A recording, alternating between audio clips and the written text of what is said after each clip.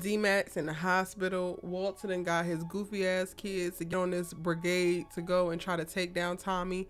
One of them is going to lose their life behind it. And the Serbians is just like, you know what? Bygones been bygones. You paid for this army. Who we killing, Tommy? What's good, y'all? She sis Erica Vane coming to you right here on Erica Vane TV with another Power Book 4 Force video. In this video, we are talking about the trailer for episode 10 from season 1. If you're new here, hit that subscribe button and turn on your bell notifications so that you don't miss out on any of my Power Book 4 Force videos. As we approach the season finale, also go back in time, and I'm rewatching Power Book 2 Ghosts, and I have breakdowns for season 1 and 2 on the channel. So if you are going back to rewatch, make sure that you check out my videos. If you're new here, you know it's a good time. I'm also breaking down all of the other hottest television shows on television and streaming. We're talking Grownish, we're talking All American, we're talking about All American Homecoming, Snowfall. This is literally just to name a few. Of course, I'm breaking down Power, the original. We're going back and rewatching it, and then of course Power Book 2 Ghosts and Power Book 3 Raising Kanan. You name it, I got it. So make sure that you check it out after you finish watching this video. We have so much amazing content. Just go to youtube.com, just Erica Vane TV, and then click the videos tab and it will show you all we got. We giving you all we got.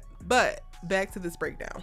Okay, so in the trailer, it opens up with JP telling Tommy, find out who did this to my son. D-Mac is laying in this bed, looks like he's unconscious, but it looks like he gonna make it. He all right. They got that bullet up out of there and he gonna actually make it. He just hasn't come to yet. So hopefully we ain't gonna lose D-Mac. We still got so much more story to tell between JP being reunited with his long lost son that's been shooting up his club. Tommy put 2 and 2 together, and we need some dialogue. So D-Mac, if you don't hold out for nothing else, hold out for this conversation that needs to be had, sir. We need it. I'm sorry. Don't die yet. From there, we're taken back to Tommy's current life situation, which is prepping for Walter, Flynn, and the 4 Horsemen to make their play at him. But actually, before I even go here, so who has actually been the one who put out the hit on D-Mac, or who was in that car shooting at them? It was Jenard. So Tommy already don't like Jenard's goofy behind, so that's one person he's gonna have to put on his list to take out. But he got to deal with Walter, Flynn, and these 4 horsemen that are coming for him and the Serbs. Tommy already purchased his Serbian army. I'm hoping that they're not gonna be disloyal, because he paid $1.5 million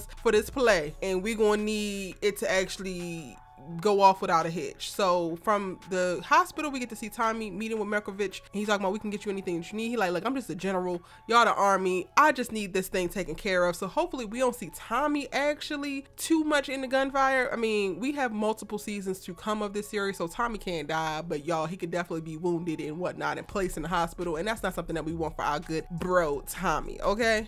From there, we get significant time with these damn Flynns and their goofiness. Walter's talking about Egan is gonna be dead. Claudia's talking about, I know how to make things happen. Girl, stop trying to make fetch happen. You've been trying to prove that you bout that life, that you with this that you is about that action this entire season and your entire life.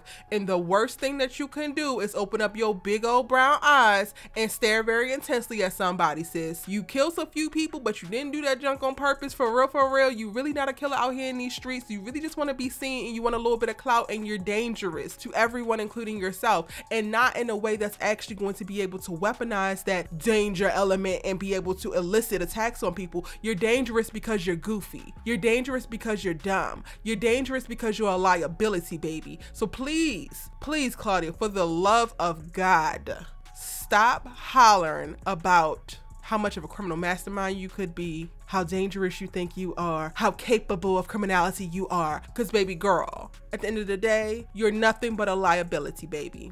I don't make the rules. Now, the person who's in the next clip after Claudia makes a little stupid statement, that girl is dangerous. That girl is fully capable of criminality. You see the way she lifted this gun up ready to shoot, got the little chemist behind her, like, I'm gonna lay out whoever's coming through this door. Liliana. And I'm hoping that it's Liliana that puts a bullet in Claudia's ass this season finale. Period. Child, and from there, the trailer takes a little interesting turn, because Mr. Zen Daddy himself, Diamond, is walking with a bat and got somebody strung up in the back, and we get a cut to Adrian talking about, who is this person that you said that you ain't trust anymore? Now, y'all, I don't think that this is Jenard that he got tied up, but I do think it's his little funky homie from New Orleans, and I can't remember his name. I'm not going to make the effort to remember his name because he's a non-factor like Jenard, okay? But I think that it's him, and I think that all the hell is finna be beat out of him, and I think that I can't wait to see it, because I've been been waiting for Diamond to get in his violent bag and show these people why they need to stop disrespecting him. Show these people to stop taking his kindness for a weakness. Show these people to stop taking that he's wise and calculated and strategic and thinking that means that you can game him, because it's the complete and utter opposite, baby. And unfortunately, sorry to whoever's mama is on the other side of this gun, but after he beats the hell out of them with this bat, he's going to put a bullet in their head. We'll send your mom flowers.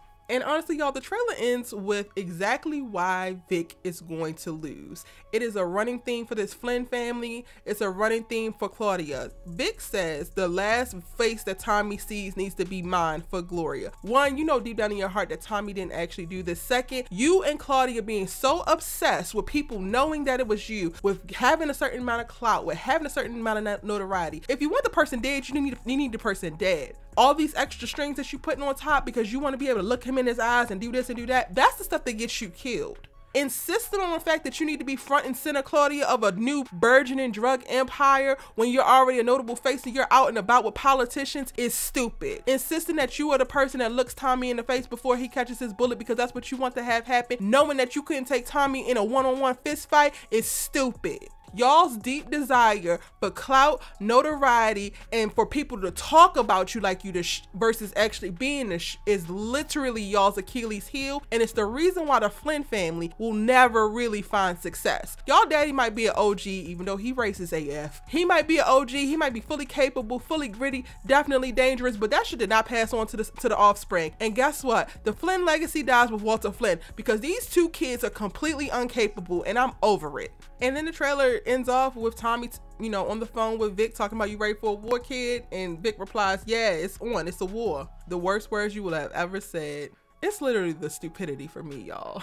Like, none of this math is mathing, but if you really want to die this way, Flynn family, do your thing. Now, yes, is Vic able to carry a gun? Yes, we get to see little clips towards the end where a bunch of shootouts, they come to shoot up the lab. We see Walter hollering Tommy. We see Tommy pointing the gun back. We gonna have some bullets flying, and that's cool and all. But who will reign supreme by the end? Mr. Tommy Egan. I said what I said, but I want to know what y'all think. What's y'all predictions for episode 10? What do you think is to come? Who do you think is going to die? Who has earned their death? Let me know all of that and more in the comment section down below. Make sure you subscribe and follow Erica Vane TV so that you don't miss out on any of my Power Book 4 Force videos, but also all of my dope breakdowns of all of the hottest television series and films that we are seeing, okay?